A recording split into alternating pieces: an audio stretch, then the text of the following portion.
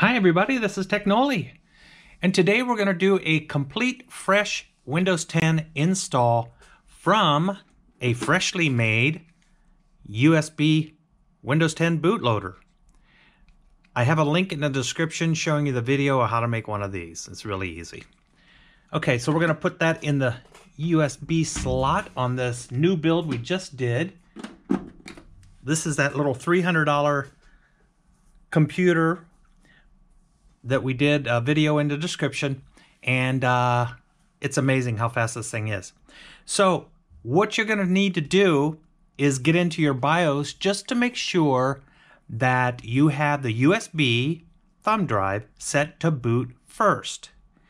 Now, on this particular computer, it's a custom built computer, and most of them, you just press the delete key to get into the BIOS. You just keep pressing it until it comes up. Now, if your computer's different, a Dell, Toshiba, or whatever it is, they're all different, and I'll have a link in the description showing you the different keys that you press to get into your BIOS. So all we want to do is we want to go over here to Settings, and we want to go to Boot and make sure down here, boot option number 1 is set to the USB hard disk, because that is our Windows 10 installation. Okay, just go out of that. We're going to also make sure that we're set to boot in UEFI mode. Okay, then hit the escape on this one to get back to the main screen. Go up to advanced, could be different on yours. And we're just going to make sure that USB controller is enabled. As you can see, there it is. All right, on this BIOS, you press this X at the top and say yes to your changes. And now it's going to boot from the USB stick. Now, if you've just built a brand new computer and there's nothing on the hard drive, it's a new hard drive, then you don't have to worry about even going into the BIOS and doing all that stuff, because the computer's only going to see one boot device because there's nothing on the hard drive. So it's just going to see your USB stick.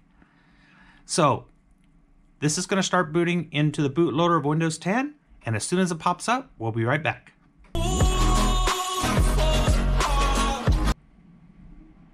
Okay, once you get to this screen, this is where the fun begins. By the way, if you have any problems with this, with your computer or anything, just comment below and I'll get back to you and help you out and get you through this. All right, so here we're going to just select our language. Mine's going to be English, and where we're located, I'm in the United States, and the kind of keyboard that I'm using is just a regular old US. Click Next, click Install. Okay, here is where you put in your key code to activate Windows. Now, like I showed you in another video that I did, your Windows can be free if you have an old computer laying around that has that little sticker on it that says like Windows 7, and it has a key on it, which key code, which we call, and it's just your like serial numbers, what it looks like. So you just want to put these numbers and letters into here and then click Next. Now, right now, I don't have a key to put in, so I'm going to say I don't have a key, product key, and I'm going to do it later. So we just click I don't have one. And then here, because the Windows 7 that I have that I'm going to use for this license on this computer is Home, Windows 7 Home Edition. So I'm just going to keep it on Home right here. And we also want to make sure that we're 64-bit on a newer computer, not 32-bit, okay? Now, if you had a Windows 10 Pro, then you would select Windows 10 Pro down here. So I'm going to select Home. Continue. And here we just accept the license agreement. Next. Here we want to click on Custom. And as you can see, this hard drive has nothing on it, so there's nothing here to delete. If it had a bunch of partitions right here, we would select on the partition of each one and click Delete until it all looks like this when you're done. So here we're just going to click Next.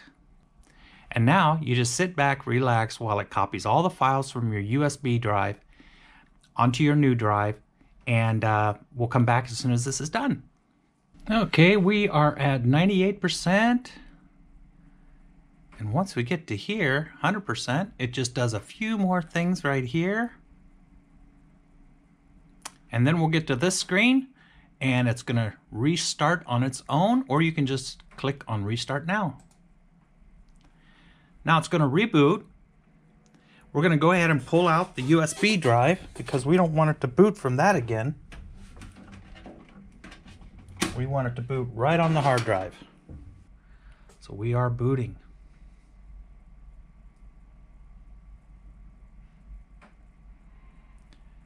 And here it'll be getting ready. This can take a little bit of time for it to get through all these next screens, but just sit tight with it and go through it. Now rebooted once more. Yours may do this too. There we go. Okay, so here we have to choose some things. So, of course, my region is United States, so I'm going to click yes. And the keyboard I'm using is a US, so I'm going to click yes. I don't have a second keyboard to add, so I'm going to skip. Okay, it's asking me if I want to connect to the internet, and I'm going to say no. I'm going to say I don't have an internet connection. And then it's going to ask you, are you sure you don't want to connect to the internet? And I'm going to say no. The reason I don't want to is because this newer version of Windows 10 will make you log into a Microsoft account, which I don't have and I don't want to use. So we'll just skip the internet connection for now. You can put whatever you want to name the PC here, or your name or whatever. I'm just going to put Mike. Click next.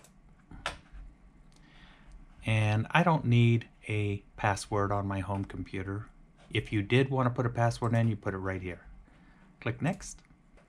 Do more across devices with activity history.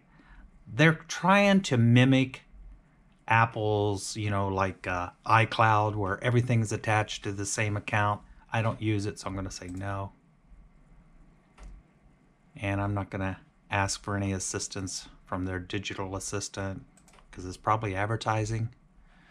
These are your privacy settings. You can go over all of these individually if you like and allow or not allow Microsoft to get information from you. I'm just going to accept. Okay, this process will take a little bit of time, so just sit tight and we'll let it go through its thing.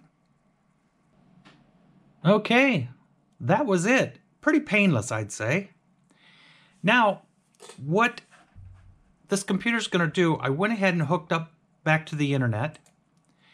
And what this is going to have to do is update a few of the drivers. It'll do it on its own as long as you're connected to the internet. And you'll see it. Sometimes it'll ask you to restart Windows, or it's going to restart Windows because it's going to do some updates. So let it do its thing, and once you're done with all of that, you're ready to go. It's completely done. Now I'm going to give you a tip. This is a cool little website to go to. It's called nightnight.com. Really cool site to go to install a bunch of applications at the same time. So go to this website and you can install Chrome, you can install Firefox, all of these imaging programs, messenger programs, docs. So when you're doing a fresh install, this makes it painless to just select, here's your compression for unzipping files. You can select whatever you want. You've got free antivirus over here through Avast.